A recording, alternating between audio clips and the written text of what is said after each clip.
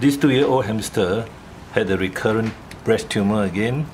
As you can see, it's a very large tumor under the breast area, and surgery has been done just about half an hour ago using Zolithiol plus isoflurane gas.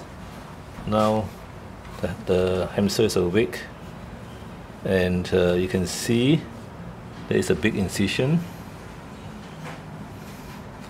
and because the owner delayed getting treatment, but since he insisted on surgery, so we operated again 2 months ago.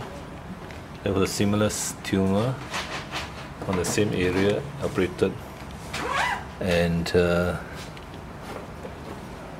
tumor recurred again, this time even bigger. So some of these breast tumors in hamsters, it's about 2 years old, female, do recur, and